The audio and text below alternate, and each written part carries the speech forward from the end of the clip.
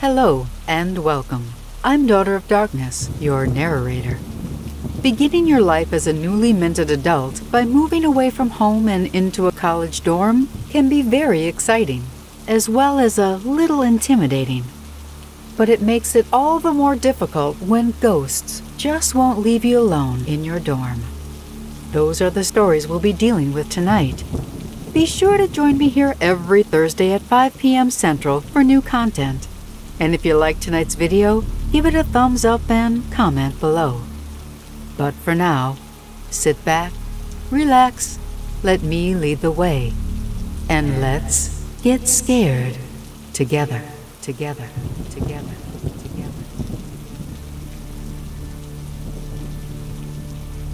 This happened to me back in 2012, at the beginning of my sophomore year in college.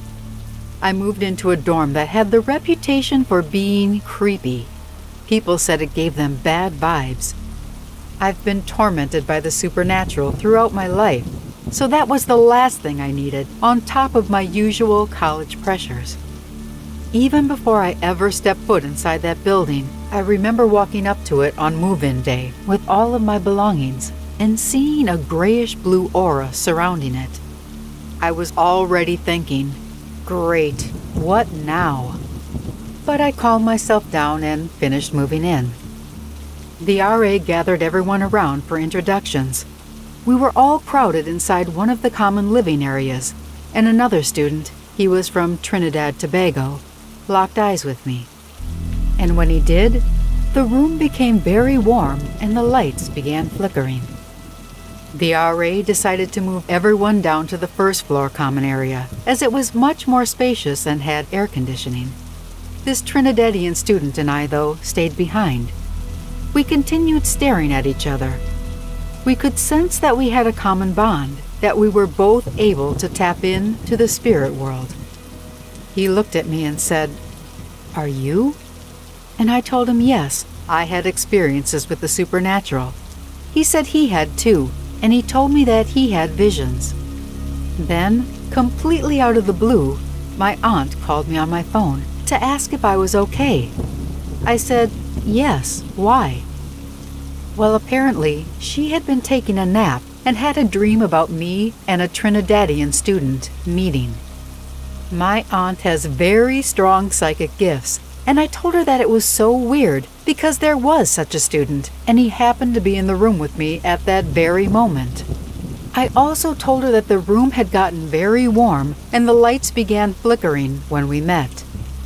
She asked to be put on speakerphone so she could speak to him as well. My aunt explained that since we're both gifted and we've had many encounters with the supernatural, we're both inadvertently acting like magnets for the spirit world. She said that strange occurrences would begin happening a lot more frequently the longer we hung around each other, because we were amplifying each other's energies. Basically, we were luring spirits to us.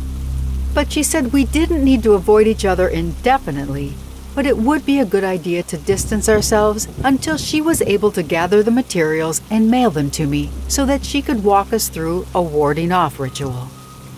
This ritual would allow us to be around one another relatively undisturbed by the spirit world, and she thought that ultimately we would be more protected if we stuck together. After all, there is strength in numbers. So within 3 days I received a large box in the mail from my aunt. I took it up to my room and I had the Trinidadian student come over. We took the supplies out of the box, and when we did, the air in the room got very heavy and the lights began to flicker. I called my aunt and put her on the speakerphone so she could instruct us on how to perform this ritual. There were some exotic things in that box, let me tell you.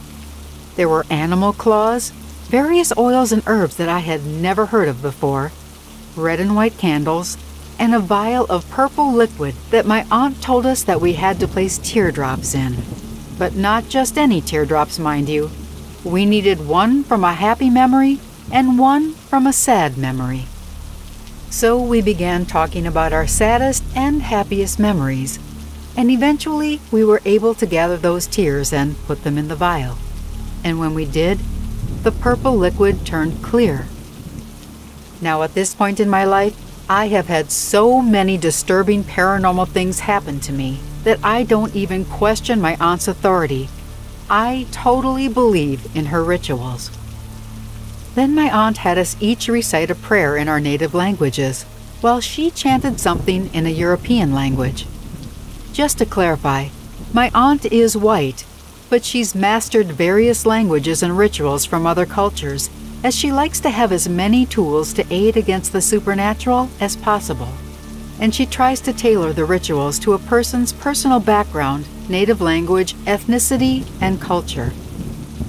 As we performed the ritual, the room became very windy, even though we didn't have any windows open and the AC wasn't on. All I could hear was the sound of my aunt's voice chanting. And then she told us to focus on how much we wanted to remain safe and shielded from evil spirits and negative forces. She told us to visualize an invisible barrier around us that could be extended as far as we willed it. We both did that, and after a few minutes, everything calmed down. The air was normal again, the lights stopped flickering, and the energy around us felt light again. The warding ritual was complete. After the ritual, we started hanging around together a lot, and we became good friends, and nothing strange happened, at first. But here's the kicker. The basement of our dorm was haunted. Apparently, years ago, a student hung himself in the basement laundry room. The laundry room. Of course, it had to be the one place that we needed to go and couldn't be avoided. So one night, after avoiding it for the first 2 weeks of school, I finally had to do laundry. Remembering that there is strength in numbers, I asked my Trinidadian friend to accompany me to the laundry room because I was afraid to go alone. He was a little hesitant, but came along anyway. Inside the laundry room, there was a locked door that led to a storage room. It was used to store students' bikes and other belongings. We were both doing our laundry when my friend paused and looked up at the ceiling, as if in a trance. Well, I was just a little bit spooked by that. He then snapped out of it and told me that he had just had a vision. He looked over at the door that led to the storage room and just stared at it. I looked over too, and we both saw a shadow moving around behind the glass window pane on the door. My friend said it was the spirit of the student who hung himself years ago. We both heard a loud bang in the storage room and froze. Then the door began slowly opening, and we both just ran out of there up to our rooms, leaving our laundry behind. The next morning, we both went down together to get our laundry, and the door to the storage room was wide open. Even though we were afraid, we were also very curious, so we went in to inspect. As we entered the room, we saw that a few of the bikes had been strewn about the floor, and right there, on the pane of glass in the window, was a barely visible handprint. We were both at a loss for words, and then the air became very still, and we both heard what sounded like a male crying in the corner. I don't know about my friend, but I felt an overwhelming sad energy, and then it quickly went away. My friend asked me if I wanted to try to communicate with the spirit and help it move on, but I just wasn't up for it. I did tell my aunt about it later, and she advised me to leave it alone. One day after class, I was looking for my friend, and he was nowhere to be found, so I went to my room to study. Then I got a knock on the door. It was my Trinidadian friend, and he came to inform me that he had just come from the storage room. He was helping the spirit of the boy to find peace and move on to the other side. After that, we could do laundry without fear anymore.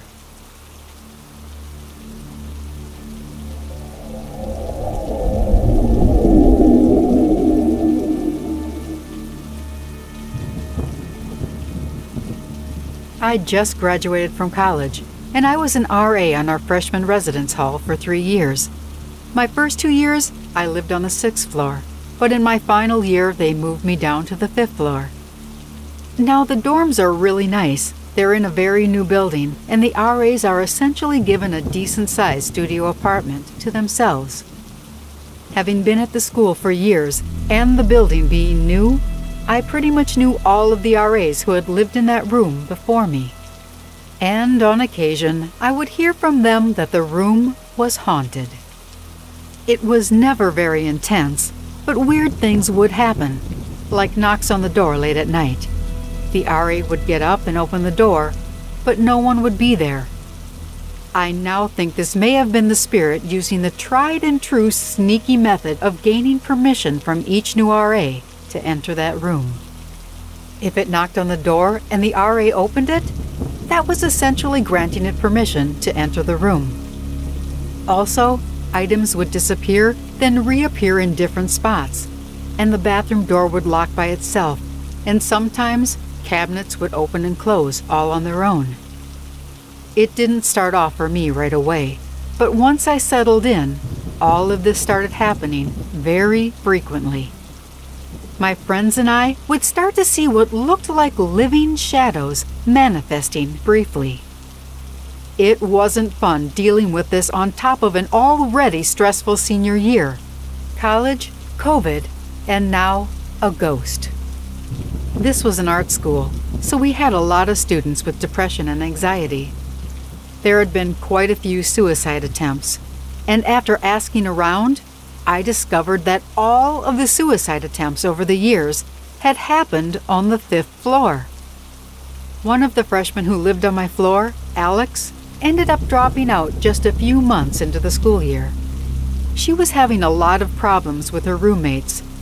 One of the things they complained about the most was that she insisted on using a Ouija board, but only on their side of the room, not hers. I later found out from others that this was the 3rd time in a row in 3 years' time that this exact same situation had happened with other students in that same room.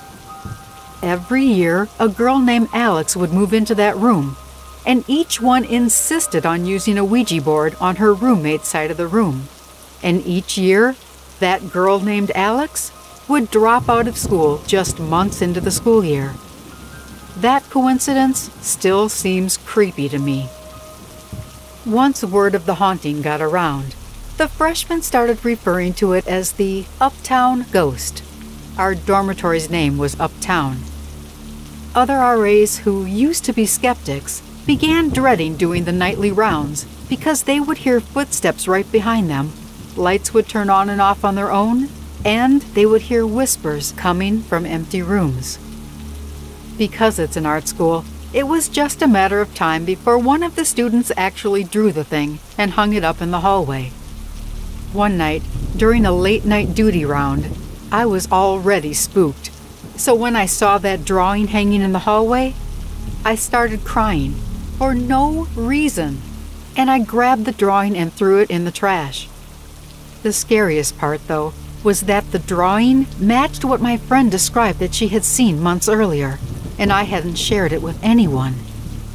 It was a tall, skinny shadow with an unhinged jaw and freakishly long arms that dragged on the ground.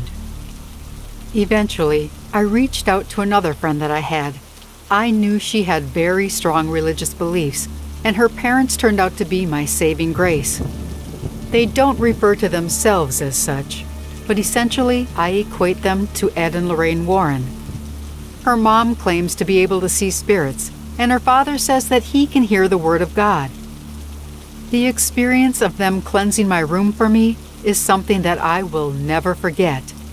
They said that there was a spiritual residue in my room from years of activity, and mostly it was collected near the ceiling.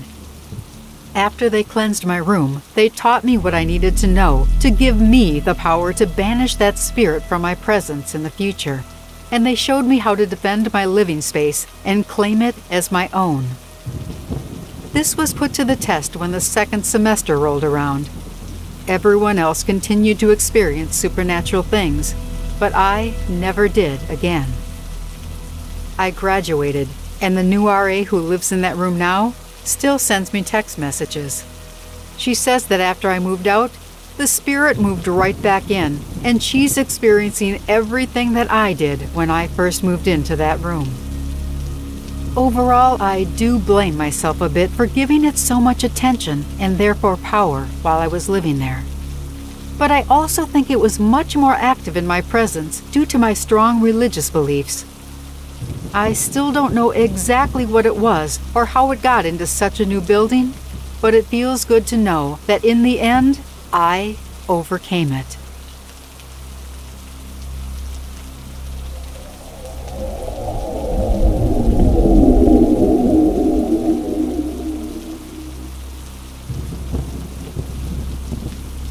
This happened to me 3 years ago. One of the boys in our college dorm committed suicide because of the extreme pressure to do well in his studies. Some of the boys in our dorm reported seeing his spirit standing outside their room. At first, my friends and I thought they were just made-up stories, but we couldn't have been more wrong. 7 months after the boy died, we were in my room celebrating my roommate's birthday and ran out of water. My friend and I went to get some more water, and as we were heading back to our room, we heard a voice behind us say, "Hey guys, why didn't you invite me?" We knew that voice. We both spun around to see the boy who had committed suicide 7 months earlier standing right behind us in the hallway. He had the most horrifying look about him. His eyeballs looked ready to pop out, and his neck was swollen up like a balloon. We took off running at top speed. Those 25 meters to our room seemed more like 25 kilometers. When we finally reached the room, we were panting and terrified. Everyone got scared when they saw us, and they asked us what was wrong, but we couldn't speak. My friend even fainted. After a few minutes, I was able to speak, and I told them everything. A few of them went back to the place where we encountered the ghost, but of course, they found nothing. I was really afraid that night, but later, I started missing the boy who died, and I felt really bad for him. After that, we always put a piece of birthday cake in front of his room every time one of us had a birthday.